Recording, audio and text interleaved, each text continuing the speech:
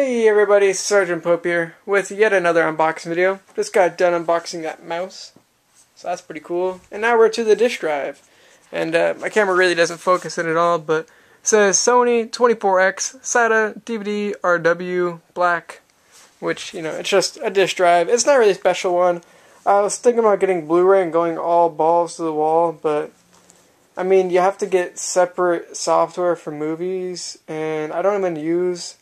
Like, I just got this because if you don't have a disk drive on a computer, you're kind of like that guy who doesn't have a disk drive on a computer. So, I just didn't really give a shit which one I got. So, looks like pack it in there pretty nicely. These little thingity-doos. Yep. And that's pretty fucking basic. Let's see, yeah. Look at that. Pretty basic. I guess the SATA power and a SATA data cable on the back. And unfortunately, I knew this before, actually, I knew this just like right after buying it, that it doesn't come with the SATA data cable. But, so yeah, it doesn't come with that. You have to buy it separately, which I'll just buy it sometime. I don't really give a shit. But, yeah, pretty basic and everything, but it works. Yeah, DVD, multi-recorder,